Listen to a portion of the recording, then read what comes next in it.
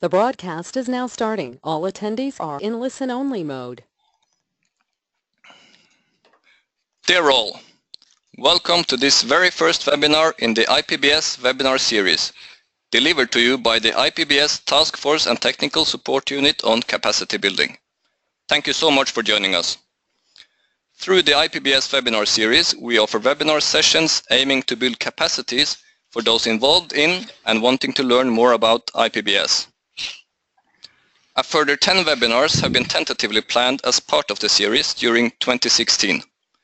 In that regard, I am happy to announce that Professor Sandra Diaz will join us for our next webinar, which will take place Thursday, 28th of April at 6 to 7 p.m. Central European Summer Time.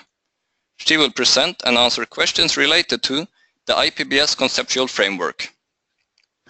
Detailed information about upcoming sessions, including date and time, presenter, abstract, and a registration link will be posted in the IPBES events calendar on ipbes.net. Notifications will also be sent through our network via email.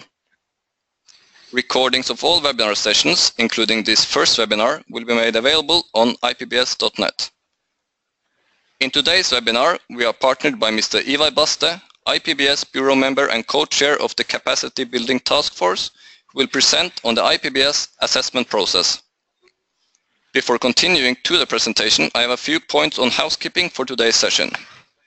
We will not interrupt the presentation for questions, but we will have a facilitated Q&A session in the second half of the webinar.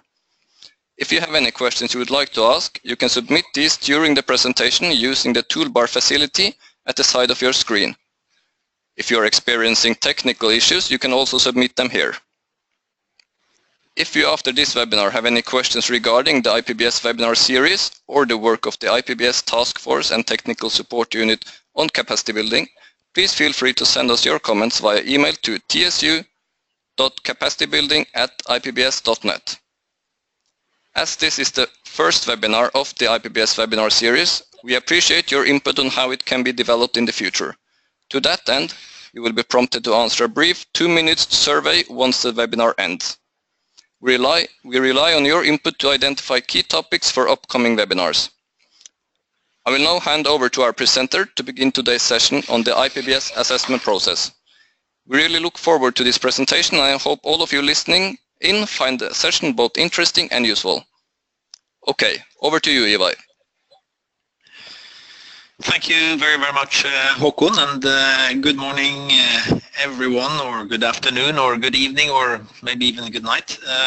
It's really great to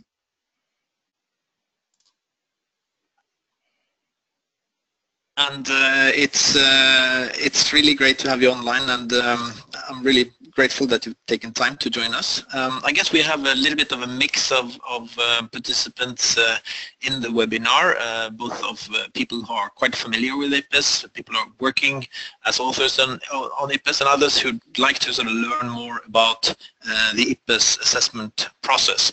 So I thought I'd start basically by going a little bit sort of back to first principles, so that we try to sort of keep our mind focused on sort of where we're coming from initially, and that's just to sort of recall the establishment of IPBES, which took place in 2012, and perhaps also recall the main objective of IPBES, which is to strengthen the science policy interface for biodiversity and ecosystem services, for the conservation and sustainable use of biodiversity, and for the long-term human well-being and sustainable development. So it's quite a mouthful, but I think the key notion here is really to strengthen the science policy interface. So right now we have some 120 plus governments that are members. We have a number of observers of this body, which is really an independent body, independent even of the UN system, and of a non-legally binding nature, but administered by the UN, notably the United Nations Environment Programme, and with support from 3 other main UN entities: the Development Programme, the UNDP, the FAO on food and agriculture, and UNESCO on the education, science and culture. So it's firmly anchored in the international arena, but really has an independent stature and status. So if we were to look at sort of the role of assessment and in the IPBES, it is actually one of the key functions in the science policy interface. If we're looking at the sort of application of the assessments within IPBES, what we're really looking at is the sort of the interaction between nature and society, between biodiversity and society, between kind of environment and development. That is really the focus of IPBES, and it does so by looking at it at a sort of multi-scale. It comes from it at an international sort of global perspective, but it looks at the issue sort of towards the regional dimension and all the way to the national and local level in principle. Now, another sort of dimension we're looking at, and that we really need to sort of keep in mind when we do assessment, is the scale dimension, time dimension, in addition to the scale dimension. And basically that is taking note of sort of what are the trends in this interaction between nature and biodiversity we're looking at, and also what are the future possible projections, what are the scenarios.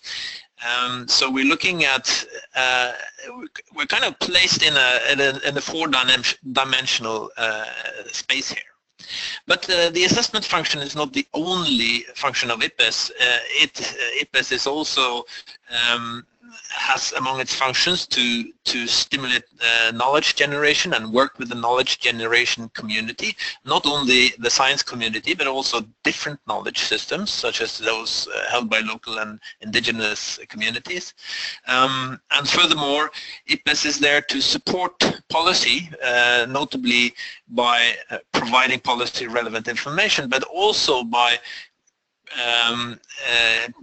trying to stimulate the development of policy support tools.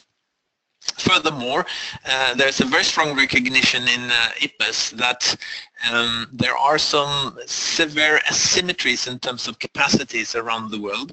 So the fourth function of IPBES is really to build capacity within those four functions, including in the assessment function of IPBES, but also to facilitate capacity building beyond that by working with partners. But I will not go much into that in this presentation. I will sort of basically focus on the assessment function and how IPBES is undertaking different assessments.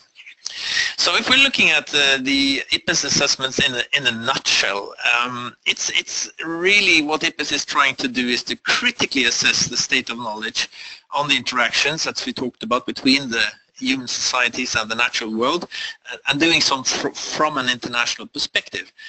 So, and the different analysis that would typically sort of involve in-kind contributions from hundreds of leading experts from multiple disciplines in science, as well as from indigenous and local knowledge systems. And the involvement of these sort of experts around from different parts of the world, they really follow a rigorous process, which in essence is put in place to help the world separate facts from fiction in the area of biodiversity and ecosystem services. And IPBES does that through different aspects of the process, and we'll try to look a bit at that in more detail. But a key thing for IPBES, as it is for the IPCC, the UN's Intergovernmental Panel on Climate Change, is also to present the confidence level of the finding and to make sure that the findings are policy relevant and support both policy making and future knowledge generation. So if we have to sort of look a little bit about at sort of what is really governing the IPBES assessment, then it's almost like we need to go a little bit back to the to the IPBES constitutions. So we looked at what the overall goal of IPBES is in terms of strengthening the science policy interface.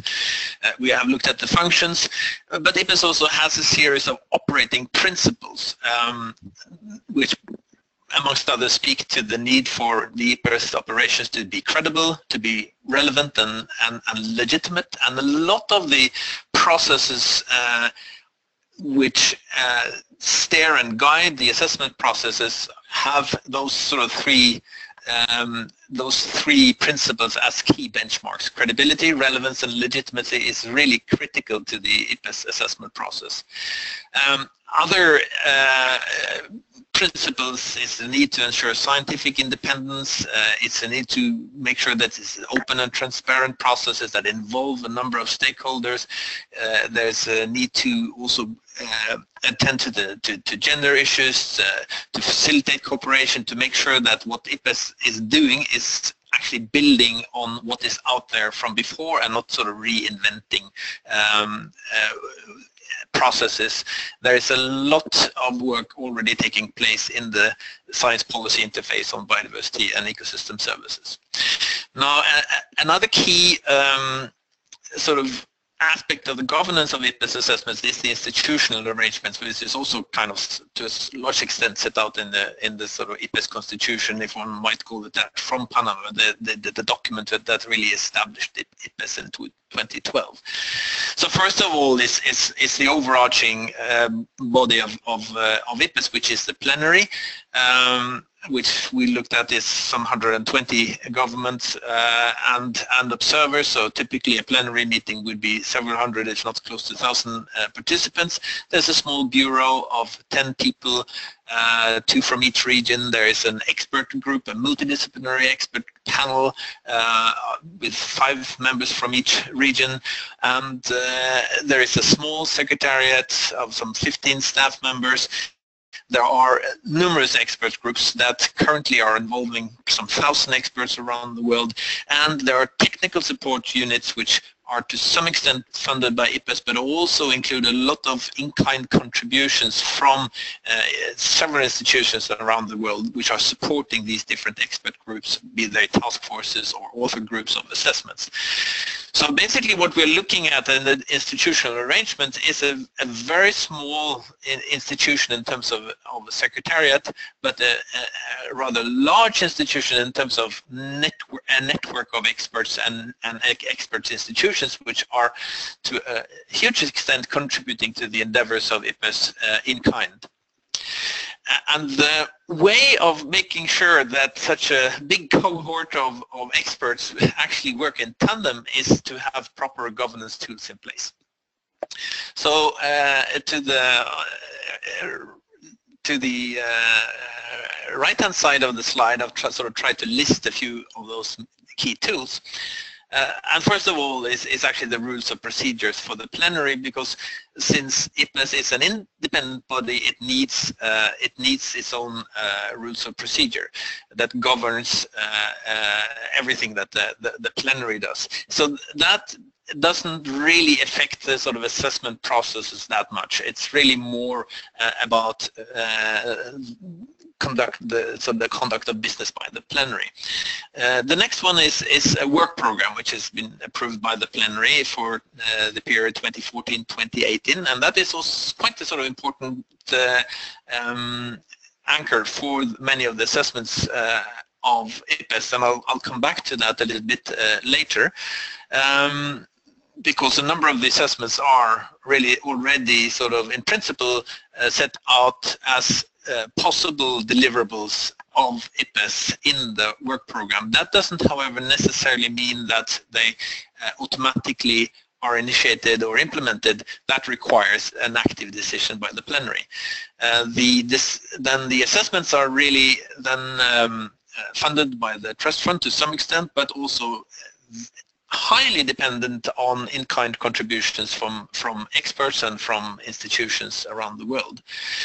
a really key document for the governing the IPBES assessments is the procedures for the preparation of platform deliverables. It's a 40-page document drawing quite to some extent on the procedures by the IPCC, but it also has its own peculiarities in terms of sort of attending to IPBES-specific matters, and there are some difference between IPBES and IPCC.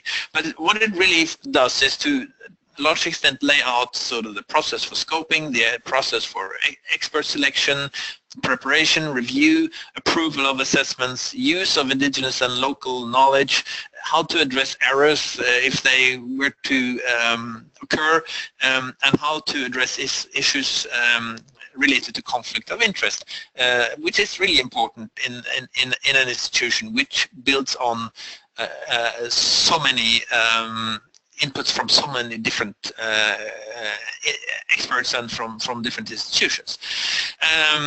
Another key document for the assessments is the conceptual framework, which sets out the sort of analytical approach for the IPBES assessments and analysis. Furthermore, there are a few guidelines already in place, so even though IPBES has only been in existence for a couple of years, or at least the implementation of the program has just been going on for a couple of years. So there's one on assessments, and that really sort of brings together a lot of the elements also from the procedures. There's one on scenarios coming stemming from also a separate assessment on scenarios. There is one already on valuation, and there is a catalog on assessment. There is one also in development on policy support tools. So there are a number of tools here which are important for the governance of the IPBES assessments. And basically, what I will try to do is to point to the guideline on assessments. But before that, I'll just sort of point to the conceptual framework, because that is also quite important for the analysis that will be taking place in the different assessments. But I will I'll revert to the conceptual framework a little bit later. I'll actually first have a look at the assessment guide.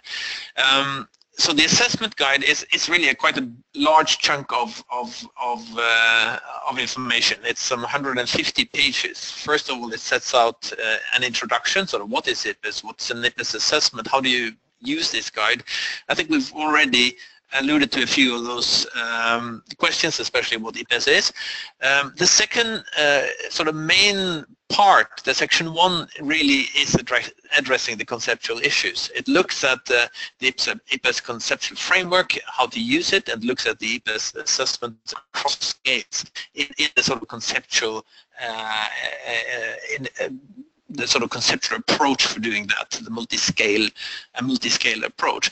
Section 2 is really about applying the IPBES assessment process. It's the IPBES assessment process is using confidence terms, or two sort of main chapters there.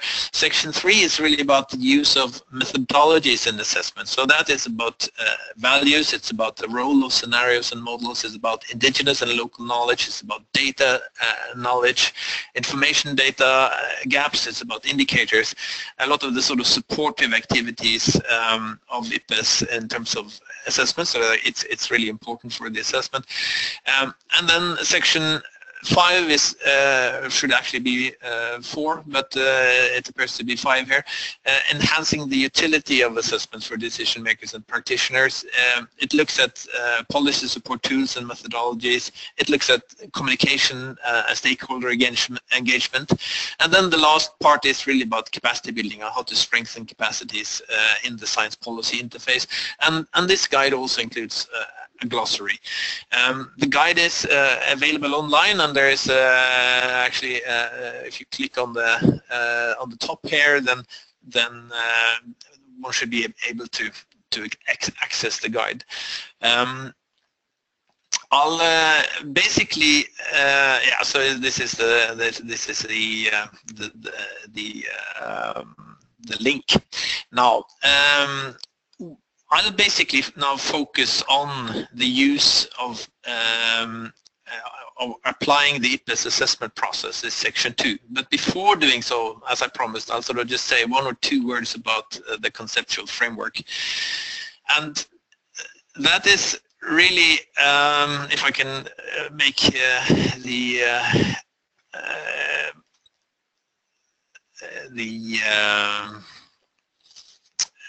slide, here we are. So the conceptual framework is something, one of the basically first things that were developed by IPBES. It is really spelled out in chapter 1 in the guide. We've also put in here a link to an article which also explains the conceptual framework, a scientific article. There is also an e-learning tool being developed. There's a link to that tool as well. It's been developed by the Sub-Global Assessment Network, which is hosted by the as mentioned by Håkon, there will be a webinar series number 2 where Sandra Diaz, who is one of the MEP members who've taken a lead on the development of the conceptual framework, will present the conceptual framework more in detail. So this is just a note that, and in this framework is where we're looking at sort of what are the main components in the science, in the nature society interactions, looking at it from how it's changing over time, how it's interacting across spatial scales, with a focus obviously of IPBES at an international level, but also with IPBES trying to go down to a lower level resolution, closer to national and local level. But I will sort of basically skip this for now, other than saying that the framework is not really a straitjacket, but it's more like a scaffolding trying to put some order in the approach of analyzing these interactions between the society and nature. So basically, if you're looking at the IPBES assessments, there are 4 key types of assessments. It's the global assessments, which IPBES in its latest plenary in Kuala Lumpur last week of February initiated the very first assessment to be completed in 2019. IPBES also have an approach to regional assessments, and there are currently 4 ongoing for Africa, Americas, Asia, and the Pacific, and Europe and Central Asia, and they are scheduled to be finalized in 2017. Then the third kind of assessment is the thematic assessments, and IPBES have just finalized its assessment on pollinators, pollination, and food production. It's really been an assessment which have tested many of the IPBES processes and methodologies, and has also led to the need to adjust some of the processes a bit. It's kind of been a guinea pig in this respect. Then there is another assessment going on currently on land degradation and restoration, which will be completed in 2017. And there are some planned and scoped, one on invasive species, but has not been initiated yet, and one on sustainable use, which is currently being rescoped. In addition, IPBES in its procedures also are catering for not only sort of standard and a standard approach to thematic and methodological assessment, but also a fast-track approach. It hasn't really sort of used that approach fully because of some concern over the process shortcutting the review stage. I don't want to go too much into the detail, but I think it's important for us to know that at least the procedures cater for some different approaches here. Then the IPBES procedures also are not only talking about sort of standard assessments. It's also possible to develop synthesis reports focusing on specific issues within an assessment. It's possible to produce technical papers, other supportive material that can be produced by IPBES.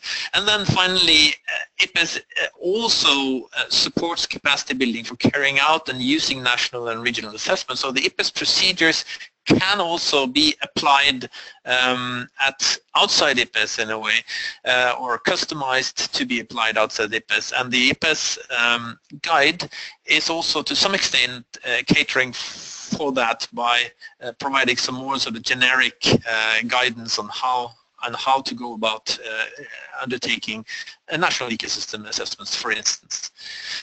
Now, if we look at the IPBES assessment stages, they're basically, as in many other assessments, basically four sort of key stages involved in the IPBES assessment process. The first one is really about sort of how to receive requests and explore how an assessment could be undertaken. The second one looks at how to scope and design an assessment. The third one is really about implementation of the assessment, and especially by the expert. And the last one, the fourth one, is about sort of how is an assessment received, how is it endorsed in this IPBES system, and what does IPBES do in terms of reaching out to those who might want to use the assessment. So I'll quickly take you through a few of these steps. First one, on the request for an exploration of an IPBES assessment. In IPBES, it's really those requests come from member states and from observers, from, for instance, the multilateral environmental agreements that are working on biodiversity and ecosystem services.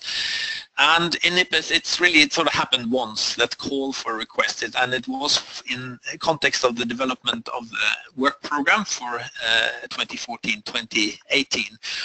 And those requests was really considered by the multidisciplinary expert group and the Bureau in the development of the draft work program. And a number of the ideas that were submitted were also scoped in terms of scoping reports at an early stage. And the second plenary of IPBES then considered approving this work program, went through it, altered it to some extent, and actually initiated further scoping on the assessment it felt should be considered further, and it initiated at least two assessments immediately, which was the one on pollination and which was a thematic assessment on pollination, and the one on methodological assessment on scenarios and modeling. So, but later on, IPBES has also then been undertaking more detailed scoping work, and notably on the regional assessments on land degradation and also on the global assessment. And those scoping processes basically are initiated by scoping is overseen by the MEP, supported by the Bureau, and also experts, normally a physical expert meeting, but it also can happen, as was the case for the invasive alien species scoping, through a web-based consultation with experts.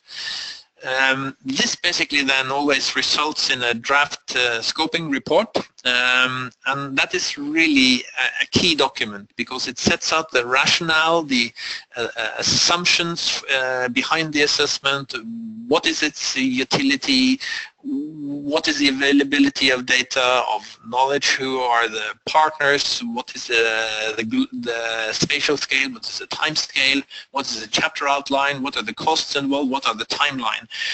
And this really happens through a sort of standardized approach in IPBES. But if it is applied outside the IPBES framework, for instance by a government or any other entity that would like to sort of scope and design an assessment, then these are the kind of issues that one would need to look at.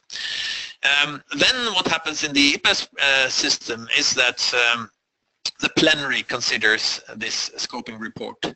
It normally sort of goes through it fairly detailed, sort of section by sections, and also does alterations of it. And if the plenary is happy with the document, then it would normally initiate an assessment. If not, it might actually want to rescope the or ask the MEP to rescope the document. It might sort of say, well, the scoping is okay, but we are, for other reasons, perhaps putting an assessment on hold, which is currently the case for the invasive alien species assessment because of resource constraints, but with the intention of revisiting the issue at the next plenary. It could also potentially reject the completion of an assessment. But hasn't really done so yet. It's basically put things on hold. The scoping document is really important because that is the message from the plenary to the experts that will implement the assessment. So that really needs to be specific enough to give guidance to the experts, but also not to be so specific that it is a straitjacket. So the balance there is really important. But what is really helps the IPBES process in this context is that there is already an involvement of experts in the scoping process, and there is the dialogue between the plenary and the government representatives and observers there, and the experts in terms of how to make and prepare a scoping report which fulfills that need. And the interesting thing, I think, was when we did the scoping of the global assessment at the last plenary, was that the plenary actually reduced the complexity a bit in the scoping document so as to give the experts more leeway in how to organize some of the details in the chapters, but still also strengthening some of the policy questions in order to give better directions to the experts as to sort of what are the critical issues to assess. Now, if we look at the implementation stage, what then happens in IPBES is that there is a call for expert nominations to member states and observers, and then the experts are selected by MEP, and that's really the co-chairs and the authors. And here's a really critical issue for the both relevance and credibility and legitimacy of IPBES, is to make sure that the expert selection reflects a balance between gender, between disciplines, between different knowledge systems, between different parts of the world. And then the MEP also sets up a management team, which basically is a co-chairs supported by some selected members from MEP and Bureau. And then the assessment expert gets going at preparing a more detailed chapter outline, preparing first and second order drafts, at making sure that these drafts undergo peer review, first by experts, then by experts and governments, and also develops a summary for policymakers, which pulls out the policy relevant findings for the policymakers. And I'll come back to this a bit more, but let's look at the last part of the last stage in the IPBES assessment process. And that is really a sort of a validation by the MEP and Bureau of the assessment report and the summary for policymakers. And then through the MEP and Bureau, the summary for policymakers and the report goes to the plenary for consideration. And the summary for policymakers then undergo a line-by-line approval where they're really focused on the dialogue between the co-chairs and the CLAs and the governments and observers, in making sure that the SPM really reflects the findings of this assessment in in a way which is useful for policymakers. And I think this has now happened once or two times actually in IPBES history, and that was on both pollination and on scenarios. And I think the experience so far has been really encouraging, and I think really interesting, both from the perspective of the scientists that have been involved and also government representatives.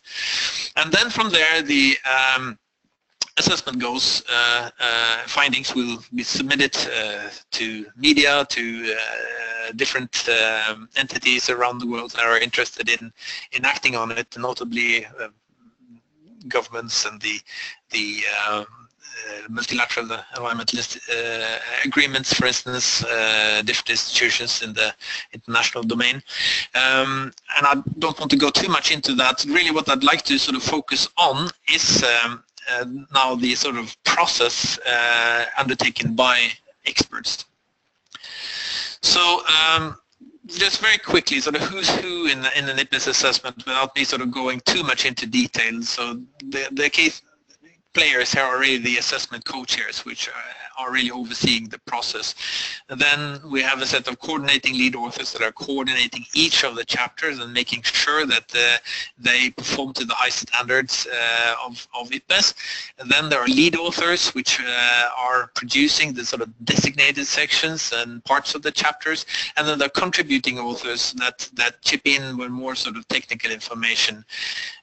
Furthermore, there are review editors that are overseeing the review process. There are expert reviewers which are undertaking the review, and then all the assessments basically have a technical support unit which is providing technical and administrative support under supervision by the IPBES Secretariat.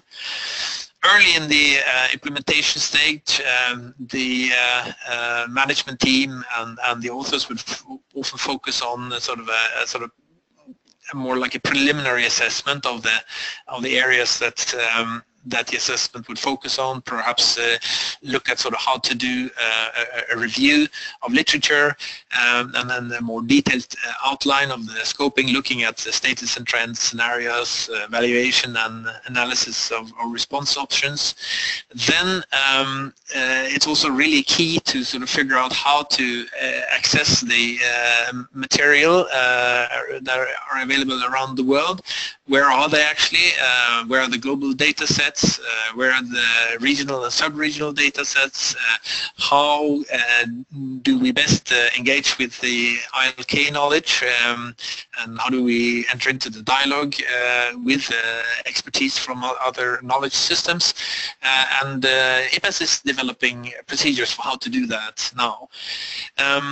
One important source of information is the catalog on assessment that IPBES has been developed, and which is hosted by UNEP WCMC. There is a link to the site, and it contains both global and national assessments on biodiversity and ecosystem services.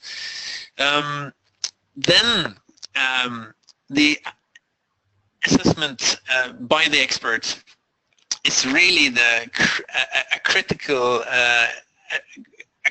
element of the IPBES, and that is where IPBES relies on world-leading expertise to undertake a critical evaluation of the state of knowledge in the areas that have been identified by the IPBES plenary.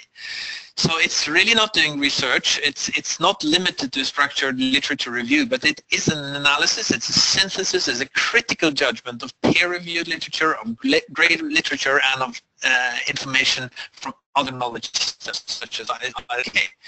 And one key element here is also to try to quantify the level of confidence in an unbiased way. Sort of what level of evidence do we have, and what are the range of views? So it's really looking at the often vast amount of information out there and do a critical analysis of what this means. And then, of course, the second element here is really to present those findings to the plenary and pull out and substantiate the policy relevant findings in this summary for policymakers. And that should not be an abstract, really. It is really a synthesis of the findings of relevance to the actions required by policy and decision makers. Also important to identify knowledge gaps where they are, but since this is done by, to a large extent, scientists and people working in the knowledge domain, it should also not be self-serving. And then it should be policy relevant, but not policy prescriptive. So it's looking at sort of possible actions. So if we do X, then knowledge points us in the outcome Y under set circumstances is the kind of way of trying to phrase this. In terms of use of confidence terms, I think we also might want to come back to this in later webinars. But this is basically to give you a sort of quick sort of flash up basically what these terms are. It's the well-established the assessments where we know that there are comprehensive meta-analysis or other synthesis that's really there are multiple independent studies which show a finding. So that's an area where it's really well established. There could be others which are more sort of established but incomplete, some that are unresolved. And the last one is really inconclusive, where there's not really a quantity or quality of evidence, and there's not any much level of agreement. Up until the last plenary, IPBES was actually referring to this as speculative, but in the plenary it was really felt that speculative is not something that IPBES should deal with. We shouldn't really report on speculative issues, so that's also why this now has been changed. So this slide is slightly different from actually what you'll find on use of confidence terms in the assessment guide. But it also goes to show that IPBES doesn't stand still, it's constantly evolving. There are some lessons from the Millennium Ecosystem Assessment and other assessments when an expert does analyze the state of knowledge. It's kind of discussion of problems and action first. It's focusing on definable measures and action and avoid sort of passive voice. It's also to not use value-laden, flowery or colloquial language. Really try to avoid that. The IPBES peer review process is really critical to the credibility and relevance of an assessment, and it normally consists of three stages. One is, as I mentioned, by experts, but it also later on involves governments and experts jointly, and governments also would review the policy SPM really thoroughly. The critical thing here is to include a range of assessment users, a range of experts, and it's really helping to provide both guidance, it's ensuring robustness, it's offering new perspectives, it's augmenting results, it's adding legitimacy, it's creating buy-in into the findings as well, because it involves a large amount of experts outside the IPBES process. So the review process really sort of focuses on three key elements. It's the independent representation, it's the preeminent expert advice, and it's the transparency and openness about the process. And more information about how to go about the peer review process is also contained in the guide.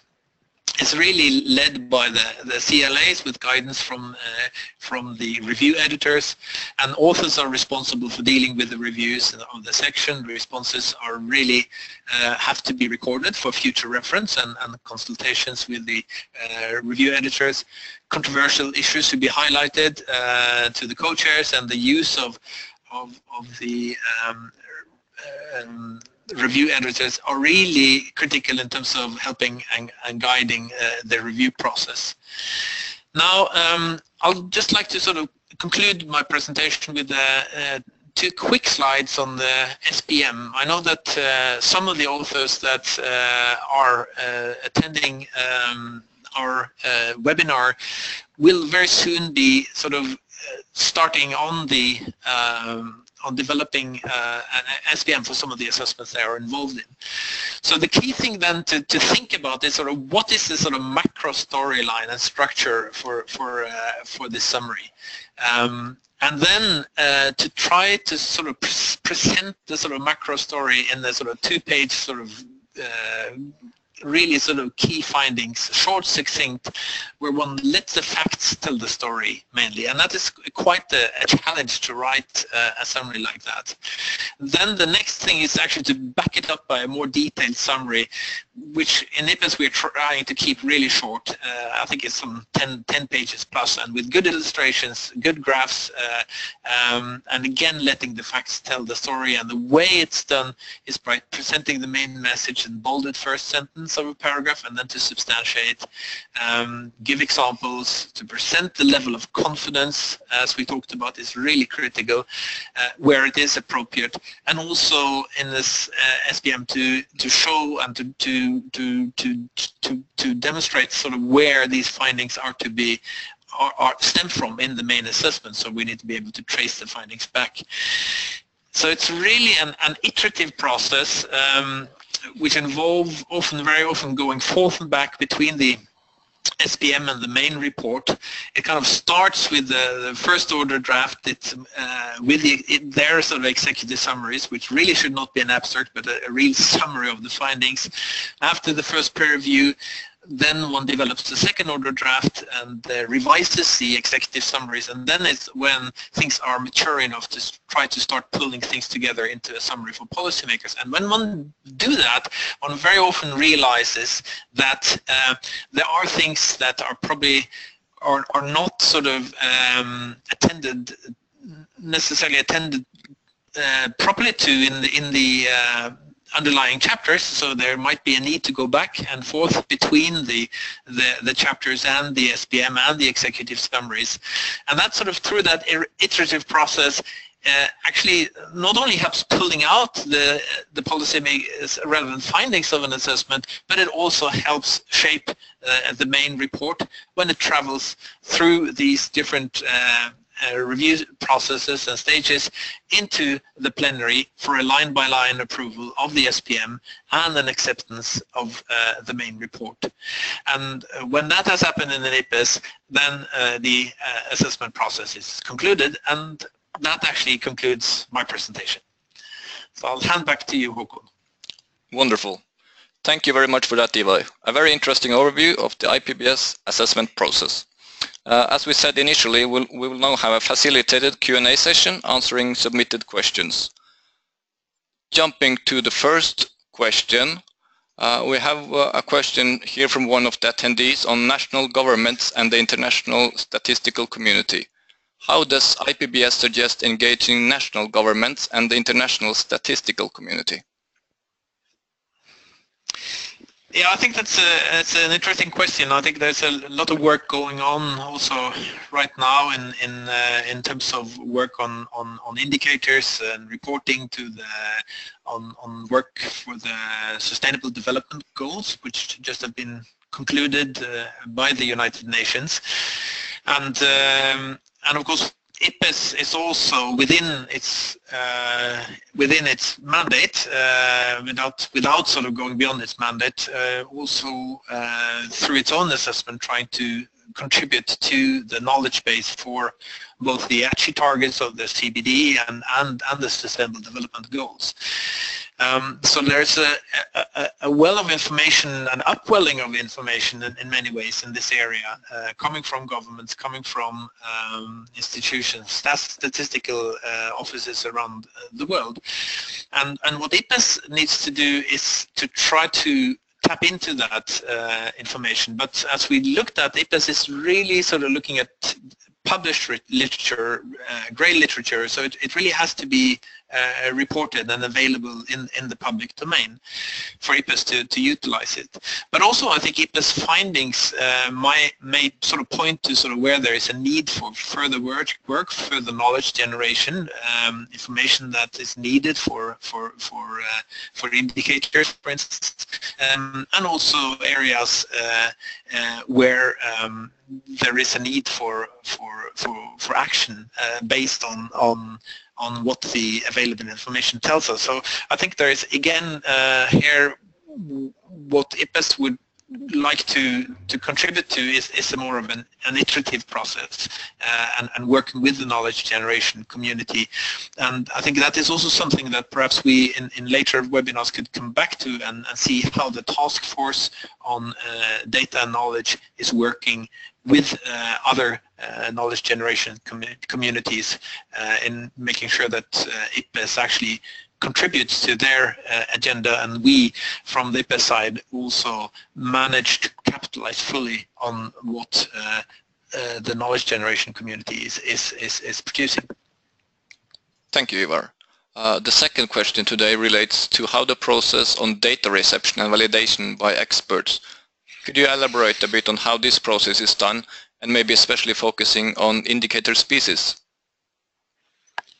Well, it's I'm not really a specialist in indicator species, but again, I think the key thing from the IPBES side is to mobilize those experts. It's to mobilize experts from different disciplines that know how to where to find the data, how to validate it, how to judge it.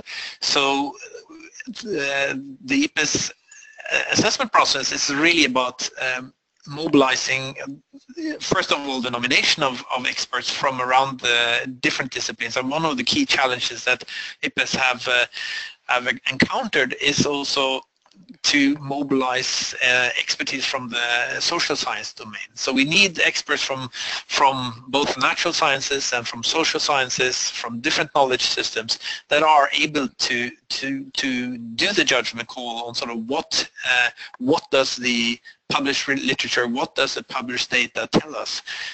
So I think I would need to leave it at that from my perspective. Okay, thank you.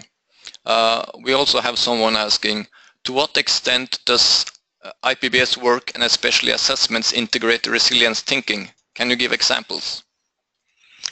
Yeah, again, I think if you look at, I think this is perhaps also something that Sandra Diaz might attend a bit more to when she presents the conceptual framework, which is really sort of the analytical approach to understanding what is happening with the biodiversity of the world, what implications that have for the ecosystem services that we depend on, and other benefits that we draw on. So the resilience approach is sort of one way of looking at that analysis, and it's I think an approach which has gotten a lot of traction, and I think again it is for IPBES to mobilize a broad set of experts which can analyze what the current literature, what the current data in this area is telling us. Thank you. Another attendee is wondering what the criteria for global evaluation of biodiversity and ecosystem services are. Could you elaborate on that, please? Yeah, that's also an interesting thing actually, because when we looked at what, you know, then perhaps it also illustrates a point whether when we sort of IPBES was established in late 2012. We used 2013 to develop the work program and also a lot of the procedures. And we started then in 2014, 15, and now early 2016 to implement all this. But then we also realized that we obviously we've thought of a lot of things, but we haven't thought of everything. And one thing which is currently under consideration, and especially in conjunction with the implementation of the regional assessments, is also IPBES' own approach to a classification of ecosystem services. It's done before by, for instance, the Millennium Ecosystem Assessment. It's also really attended to by the TEEB, on ecosystem benefits. So there are a number of approaches out there, but IPBES needs to come up with its own approach, and that is actually to some extent also dealt with in the valuation guidelines. But there are also work going on as we speak, actually, on sort of how IPBES is approaching the ecosystem services classification, and how how IPBES looks at these benefits, which are so important for long-term human well-being and for sustainable development in society. Okay, thanks. One topic that is spurring some interest amongst our attendees is the thematic assessment on invasive species. Could you elaborate on what's going on now and what the next steps are? Yeah, that's a good point. So there are a number of assessments initiated, obviously, but in the work program there are also several assessments that have not yet been initiated, and one of them is the one of invasive species, and that was successfully scoped during a process last year, which involved a web exchange among experts, and I think that's in itself was a very useful experience, trying to sort of work again electronically on a key issue like invasive species, and the scoping document, the scoping report for that assessment was approved by the plenary in Kuala Lumpur in February. Now, the challenge for IPBES, though, is that the plenary found that we do not have the necessary resources to start the initiation or to start the implementation of that assessment right now. So it has been put on hold, and partly it's a question of financial resources in the trust fund, but partly it's also a question of the resources in terms of personnel in both sort of elected and hired experts that are working in IPBES, i.e. the Secretariat and the Bureau and the MAP and the whole system that is supporting IPBES. There are also other assessments that have been put on hold a little bit, which is also the one on evaluation, and then the assessment on sustainable use has been authorized for rescoping. Okay. Did you have something more to add? No, thanks. That was the main thing. Yeah, I will try to fit in a couple of more questions before we end. We have someone asking what will happen with the drafts made by the authors in the ongoing assessments, and can you also say something about the workload on the planned global assessment? Yeah, the global assessment, let me start there, is really a key undertaking for IPBES. It is an assessment which will in a way draw together a lot of the work that has been taking place until now and that are taking place. So it will draw on the thematic assessments on pollination, the one that has been initiated on land degradation, and not the least it will draw on the regional assessments and also pull some of the key findings from those assessments together. Also, it puts together and draws on the work being done in the scenarios and modeling, because the global assessment really is drawing on the guidance that has come from that methodological assessment on scenarios and models. Furthermore, it will build on the work in values, it will build on the work in policy support, it will also be an important process for building further capacity. But last but not least, it's really timed so that it would provide a knowledge foundation for any further consideration by the Conference of Parties under the Convention on Biodiversity on renewal of the Aichi targets on biodiversity. It is also very well placed to contribute as a part of the knowledge foundation for implementation of the Sustainable Development Goals. when it comes to sort of what will happen sort of with the draft, I think I've tried to explain a little bit how the drafts actually of the different assessment travels through different sequences and through the different reviews, and how that sequencing is really important for the analysis, the critical analysis of the state of knowledge. So a draft is a draft, but it's not only a draft. It's a step in a very deliberate assessment process. Okay, wonderful. I'm afraid that we have now spent all the time allotted for this session, so we'll have a quick wrap up for today. Thank you for joining us and for all of the interesting questions submitted to Ivar. We apologize for not being able to cover all of these questions during today's session, but we will draw on the input we have received from your questions in planning future webinars in the series. If you would like to download the PDF version of this presentation, it has been made available for you in the GoToWebinar interface under Handouts.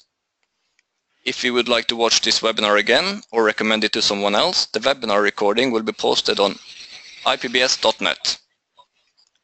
I would like to remind you that we will host a second webinar in this series on Thursday, April 28th at 6 to 7 p.m. Central European Summer Time. In that webinar, we will be joined by Professor Sandra Diaz, who will talk about the IPBES conceptual framework. More information about the webinar and registration will be forthcoming on IPBES.net, as well as via email. I would also like to remind you that as we are in the process of piloting the IPBES webinar series, we would greatly appreciate it if you could complete a survey about the webinar. The survey will pop up on your screen once you exit the webinar and will take approximately 2 minutes to complete. With that, let me say thank you again, Ivar, for taking the time to join us today. Thank you for everyone who have attended the webinar. We look forward to having you again. Goodbye.